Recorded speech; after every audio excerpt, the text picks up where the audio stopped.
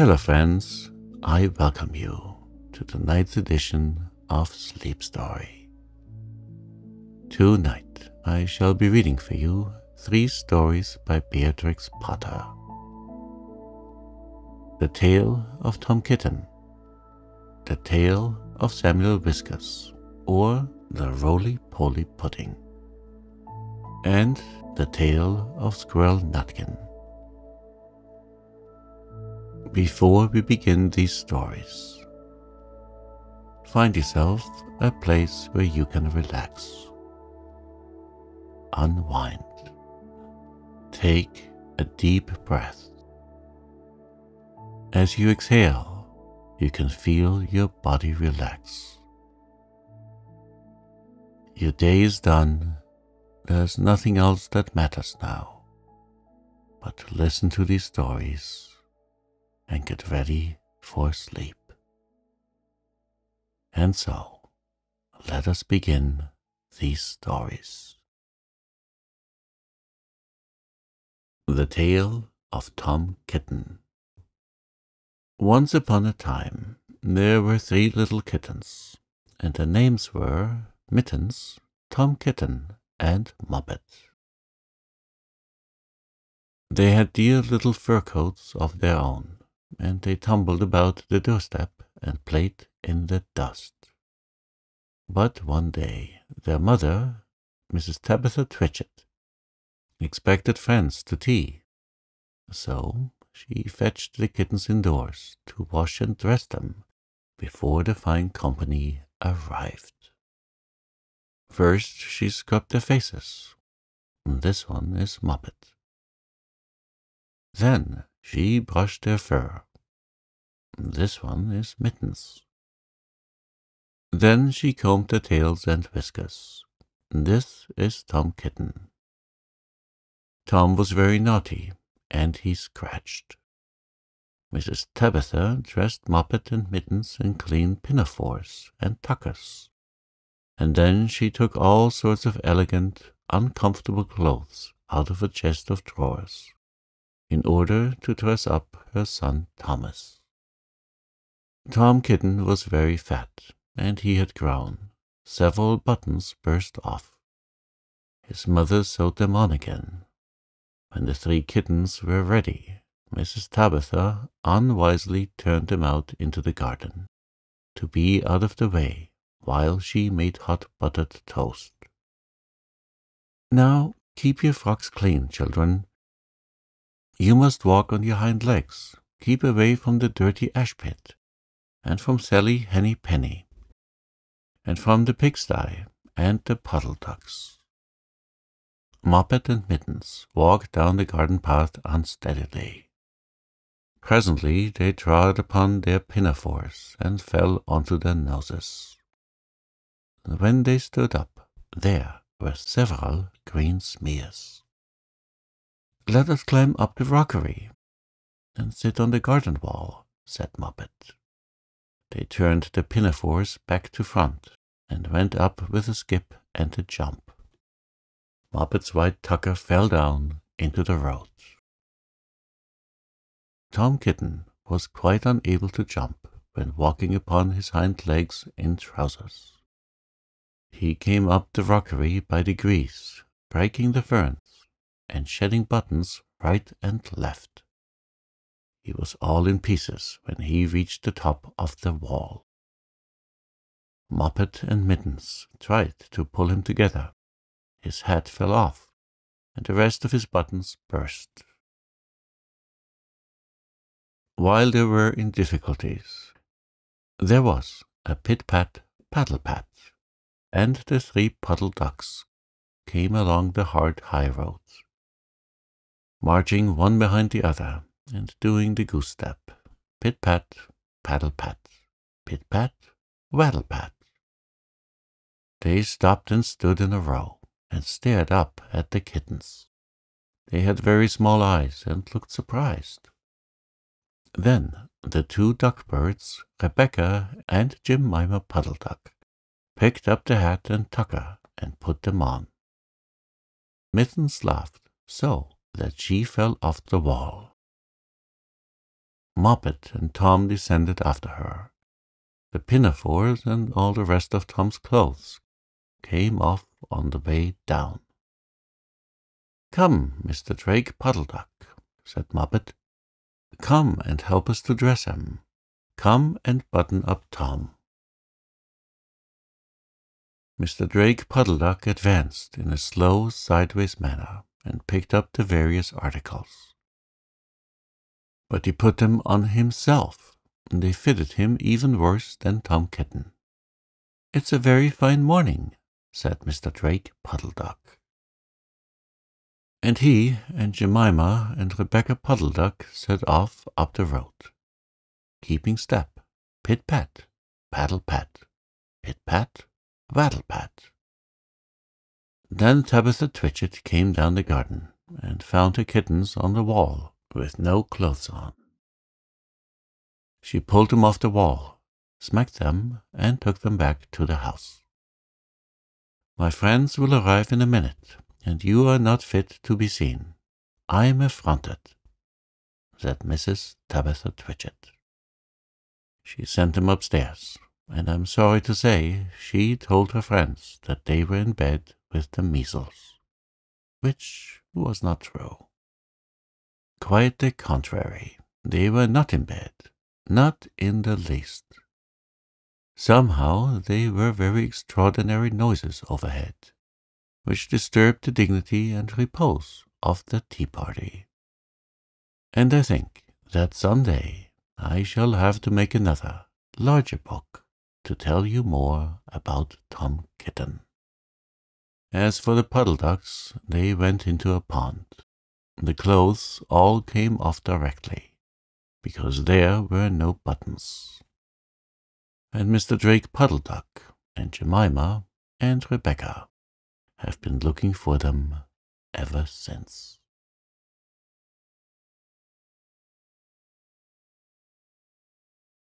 The Tale of Samuel Whiskers, or the Roly-Poly Pudding.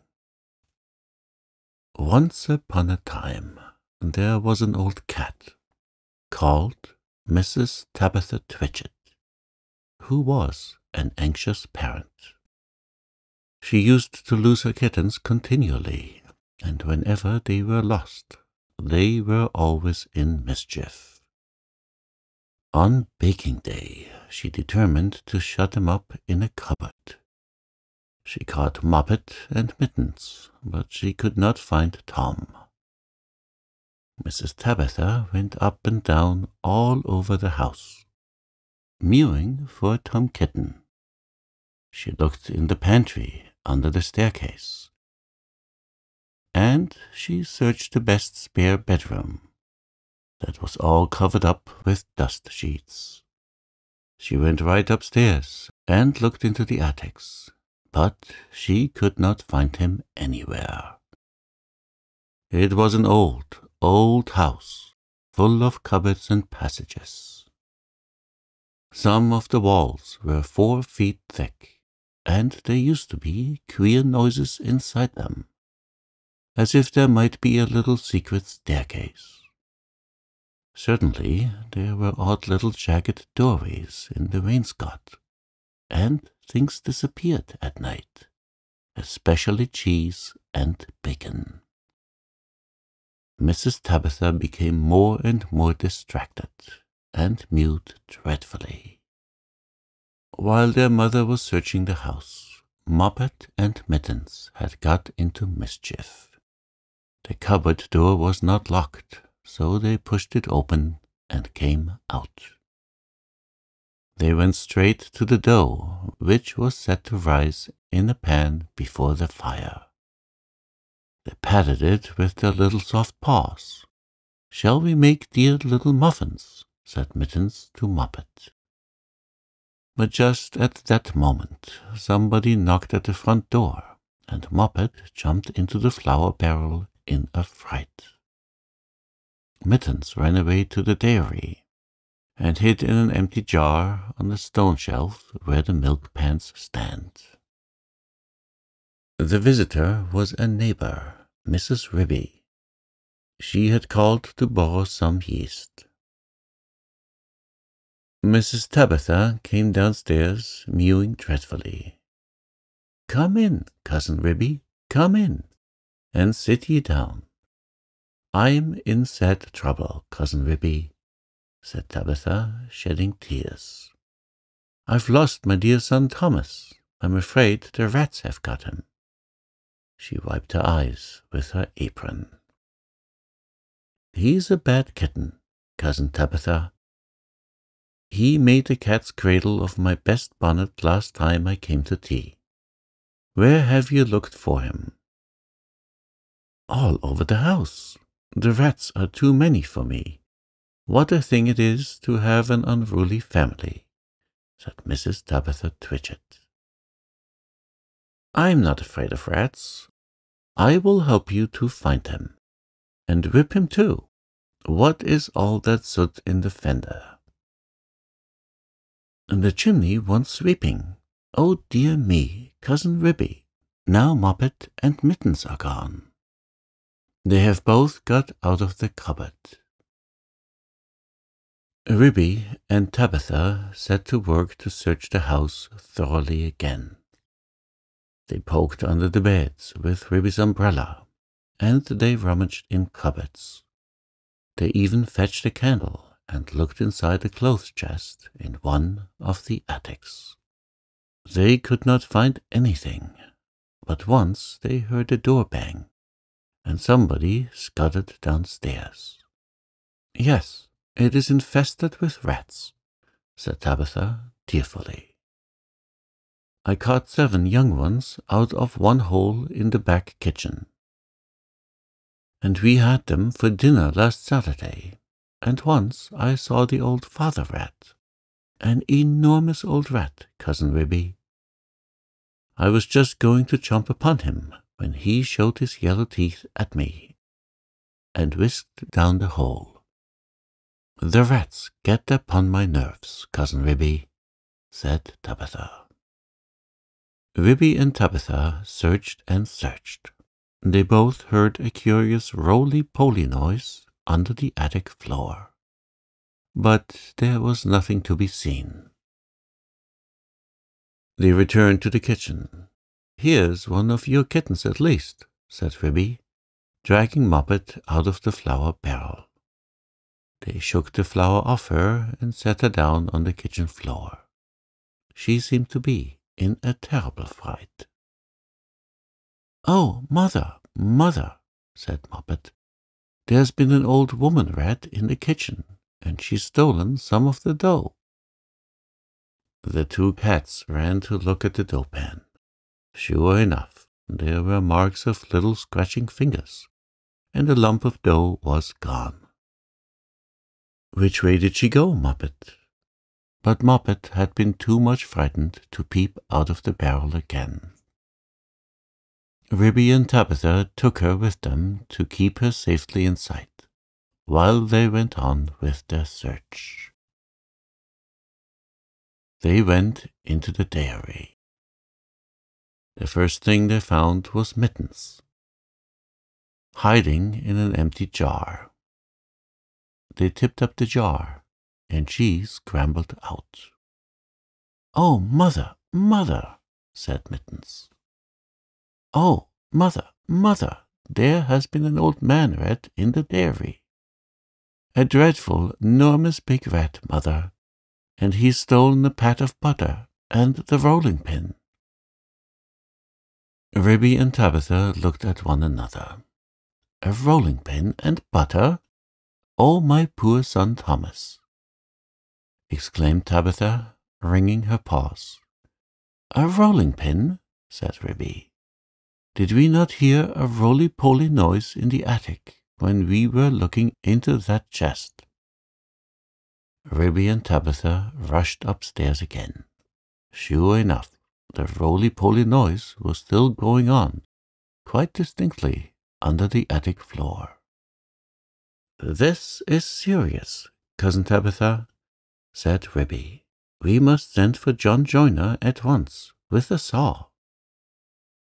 Now, this is what had been happening to Tom Kitten, and it shows how very unwise it is to go up a chimney in a very old house, where a person does not know his way, and where there are enormous rats. Tom Kitten did not want to be shut up in a cupboard. When he saw that his mother was going to bake, he determined to hide. He looked about for a nice, convenient place, and he fixed upon the chimney. The fire had only just been lighted, and it was not hot. But there was a white, choky smoke from the green sticks. Tom Kitten got upon the fender and looked up. It was a big, old-fashioned fireplace. The chimney itself was wide enough inside for a man to stand up and walk about. So there was plenty of room for a little tom cat. He jumped right up into the fireplace, balancing himself upon the iron bar where the kettle hangs. Tom Kitten took another big jump off the bar and landed on a ledge high up inside the chimney, knocking down some soot into the fender. Tom Kitten coughed and choked with the smoke, and he could hear the sticks beginning to crackle and burn in the fireplace down below. He made up his mind to climb right to the top and get out on the slates and try to catch sparrows. I cannot go back. If I slip, I might fall in the fire and singe my beautiful tail and my little blue jacket. The chimney was a very big, old-fashioned one. It was built in the days when people burnt logs of wood upon the hearth. The chimney stack stood up upon the roof like a little stone tower, and the daylight shone down from the top, under the slanting slates that kept out the rain. Tom Kitten was getting very frightened.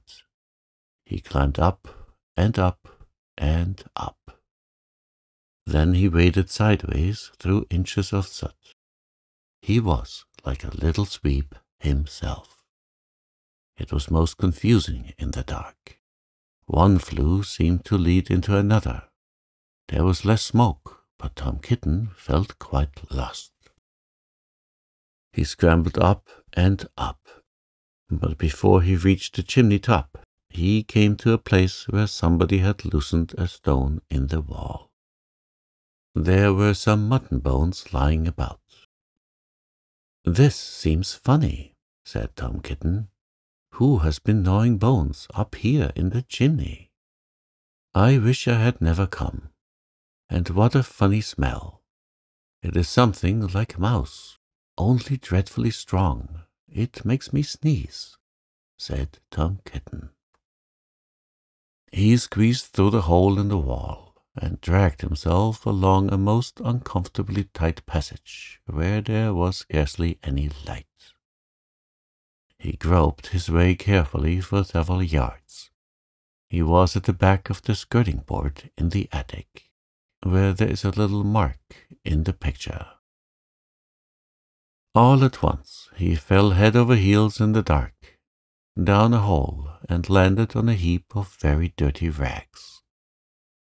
When Tom Kitten picked himself up and looked about him, he found himself in a place that he had never seen before, although he had lived all his life in the house. It was a very small, stuffy, fusty room, with boards and rafters and cobwebs and lath and plaster. Opposite to him, as far away as he could sit, was an enormous rat. "What do you mean by tumbling into my bed?" "All covered with smuts," said the rat, chattering his teeth. "Please, sir, the chimney wants sweeping," said poor Tom Kitten. "Anna Maria, Anna Maria," squeaked the rat. There was a pattering noise, and an old woman rat poked her head round a rafter. All in a minute she rushed upon Tom Kitten, and before he knew what was happening, his coat was pulled off, and he was rolled up in a bundle and tied with string in very hard knots. Anna Maria did the tying. The old rat watched her and took snuff. When she had finished, they both sat staring at him with their mouths open. "Anna Maria," said the old man rat, whose name was Samuel Whiskers. "Anna Maria, make me a kitten dumpling roly-poly pudding for my dinner. It requires dough and a pat of butter and a rolling pin," said Anna Maria, considering Tom Kitten with her head on one side. "No," said Samuel Whiskers. "Make it properly, Anna Maria, with breadcrumbs." "Nonsense, butter and dough," replied Anna Maria. The two rats consulted together for a few minutes, and then went away. Samuel Whiskers got through a hole in the wainscot, and went boldly down the front staircase to the dairy to get the butter. He did not meet anybody. He made a second journey for the rolling pin. He pushed it in front of him with his paws, like a brewer's man trundling a barrel. He could hear Ribby and Tabitha talking, but they were busy lighting the candle to look into the chest. They did not see him. Anna Maria went down by way of the skirting board and a window shutter to the kitchen to steal the dough. She borrowed a small saucer and scooped up the dough with her paws. She did not observe Moppet.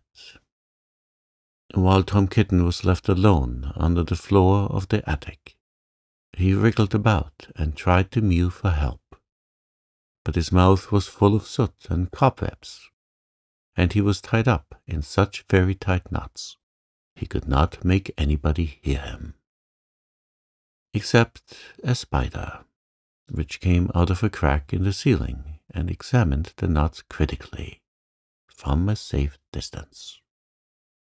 It was a judge of knots because it had a habit of tying up unfortunate bluebottles. It did not offer to assist him.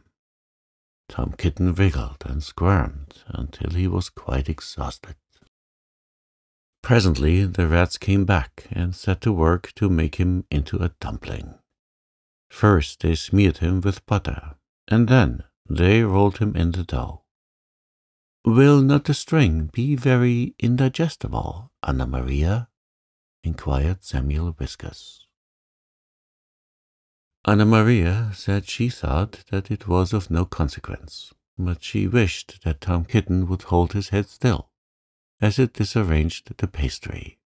She laid hold of his ears.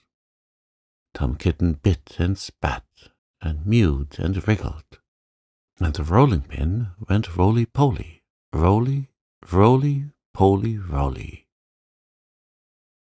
The rats each held an end. "His tail is sticking out. You did not fetch enough dough, Anna Maria."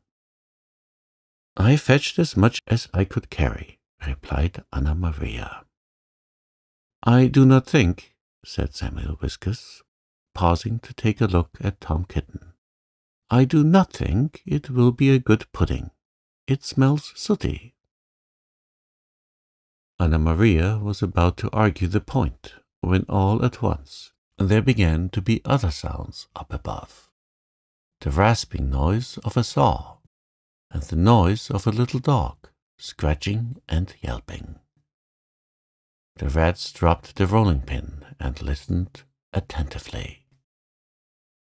"We are discovered and interrupted, Anna Maria. Let us collect our property and other people's, and depart at once. I fear that we shall be obliged to leave this pudding. But I am persuaded that the nuts would have proved indigestible, whatever you may urge to the contrary. Come away at once and help me tie up some mutton bones in a counterpane," said Anna Maria. "I've got half a smoked ham hidden in the chimney.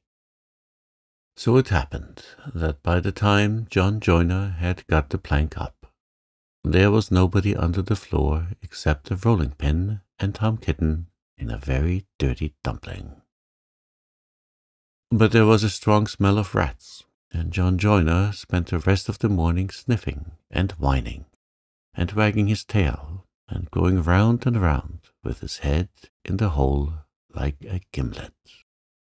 Then he nailed the plank down again and put his tools in his bag and came downstairs. The cat family had quite recovered. They invited him to stay to dinner. The dumpling had been peeled off Tom Kitten and made separately into a bag pudding, with currants in it, to hide the smuts.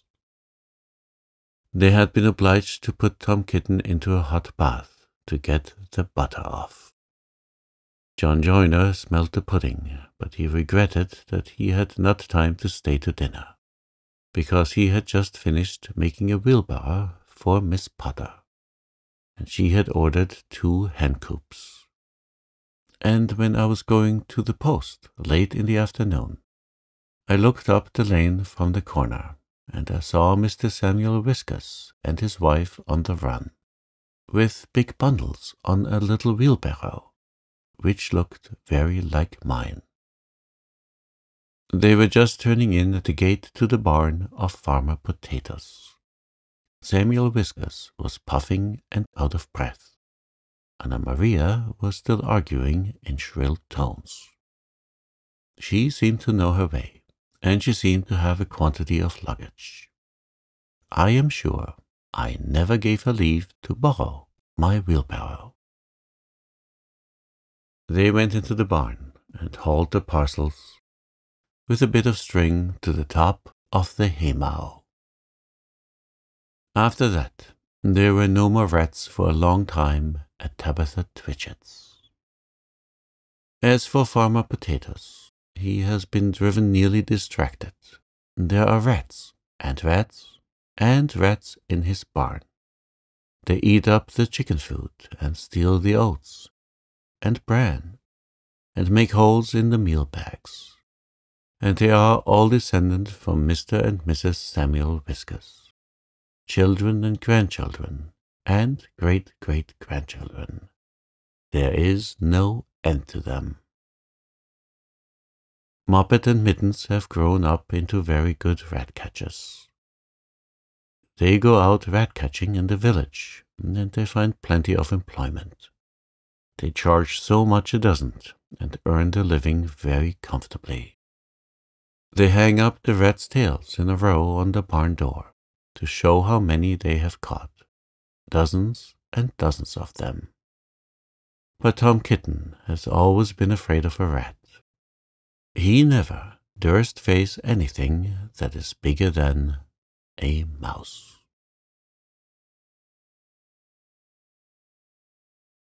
The Tale of Squirrel Nutkin. This is a tale about a tail that belonged to a little red squirrel, and his name was Nutkin. He had a brother called Twinkleberry, and a great many cousins. They lived in a wood at the edge of a lake. In the middle of the lake there is an island covered with trees and nut bushes, and amongst those trees stands a hollow oak tree, which is the house of an owl who is called Old Brown. One autumn, when the nuts were ripe, and the leaves on the hazel bushes were golden and green, Nutkin and Twinkleberry and all the other little squirrels came out of the wood and down to the edge of the lake. They made little rafts out of twigs, and they paddled away over the water to Owl Island to gather nuts. Each squirrel had a little sack and a large oar, and spread out his tail for a sail. They also took with them an offering of 3 fat mice as a present for Old Brown. and put them down upon his doorstep.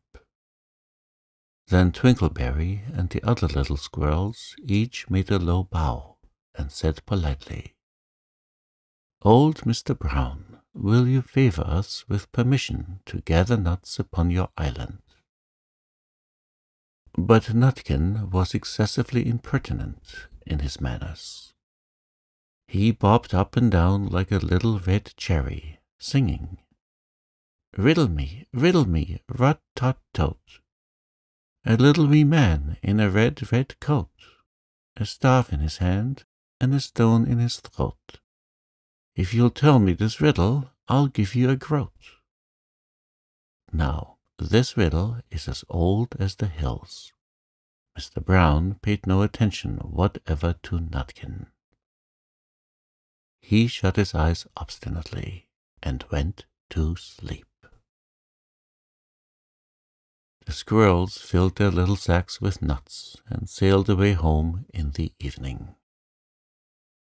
But next morning they all came back again to Owl Island, and Twinkleberry and the others brought a fine fat mole, and laid it on the stone in front of Old Brown's doorway, and said, "Mr. Brown, will you favor us with your gracious permission to gather some more nuts?" But Nutkin, who had no respect, began to dance up and down, tickling old Mr. Brown with a nettle, and singing, "Old Mr. B, riddle me ree, hitty-pitty within the wall, hitty-pitty without the wall. If you touch hitty-pitty, hitty-pitty will bite you." Mr. Brown woke up suddenly and carried the mole to his house. He shut the door in Nutkin's face. Presently a little thread of blue smoke from a wood fire came up from the top of the tree, and Nutkin peeped through the keyhole and sang, "A houseful, a holeful, and you cannot gather a bowlful." The squirrels searched for nuts all over the island and filled their little sacks. But Nutkin gathered oak apples, yellow and scarlet, and sat upon a beech stump, playing marbles, and watching the door of old Mr. Brown. On the third day the squirrels got up very early, and went fishing. They caught 7 fat minnows as a present for Old Brown. They paddled over the lake, and landed under a crooked chestnut tree on Owl Island. Twinkleberry and 6 other little squirrels each carried a fat minnow, but Nutkin, who had no nice manners, brought no present at all. He ran in front, singing, "The man in the wilderness said to me, 'How many strawberries grow in the sea?' I answered him, as I thought good, 'As many red herrings as grow in the wood.'" But old Mr. Brown took no interest in riddles, not even when the answer was provided for him. On the 4th day the squirrels brought a present of 6 fat beetles, which were as good as plums in plum pudding for Old Brown. Each beetle was wrapped up carefully in a dock leaf, fastened with a pine needle pin. But Nutkin sang as rudely as ever, "Old Mr. B, riddle me ree, flower of England, fruit of Spain, met together in a shower of rain, put in a bag, tied round with a string. If you'll tell me this riddle, I'll give you a ring." Which was ridiculous of Nutkin, because he had not got any ring to give to Old Brown. The other squirrels hunted up and down the nut bushes, but Nutkin gathered robin's pincushions off a briar bush, and stuck them full of pin-needle pins. On the 5th day, the squirrels brought a present of wild honey. It was so sweet and sticky that they licked their fingers as they put it down upon the stone. They had stolen it out of a bumblebee's nest on the tippity-top of the hill. But Nutkin skipped up and down singing, "Hum-a-hum, buzz-buzz, hum a bum buzz. As I went over Tipple-Tine, I met a flock of bunny swine, some yellow-necked, some yellow-backed. They were the very bonniest swine that e'er went over Tipple-Tine. Old Mr. Brown turned up his eyes in disgust at the impertinence of Nutkin, but he ate up the honey. The squirrels filled their little sacks with nuts, but Nutkin sat upon a big flat rock and played ninepins with a crab-apple and green fir-cones.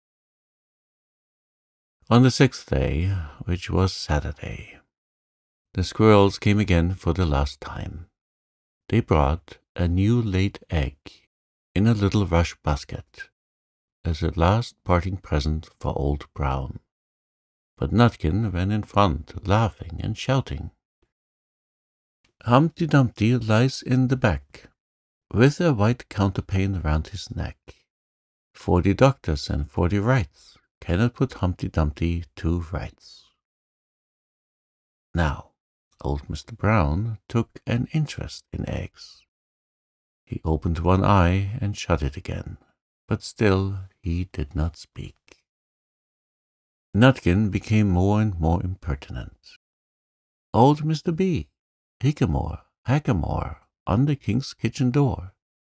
All the king's horses and all the king's men couldn't drive hickamore, hackamore, off the king's kitchen door. Nutkin danced up and down like a sunbeam, but still Old Brown said nothing at all. Nutkin began again. Arthur O'Bower has broken his band. He comes roaring up the land. The King of Scots, with all his power, cannot turn Arthur off the bower. Nutkin made a whirring noise to sound like the wind, and took a running jump right onto the head of Old Brown. Then, all at once, there was a flutterment and a scufflement and a loud squeak. The other squirrels scuttered away into the bushes. When they came back very cautiously, peeping round the tree, there was Old Brown sitting on his doorstep, quite still, with his eyes closed, as if nothing had happened. But Nutkin was in his waistcoat pocket. This looks like the end of the story, but it isn't. Old Brown carried Nutkin into his house and held him up by the tail, intending to skin him. But Nutkin pulled so very hard that his tail broke in two, and he dashed up the staircase and escaped out the attic window. And to this day, if you meet Nutkin up a tree and ask him a riddle, he will throw sticks at you and stamp his feet and scold and shout. Cuck, cuck, cuck, cuck, cuck, cuck.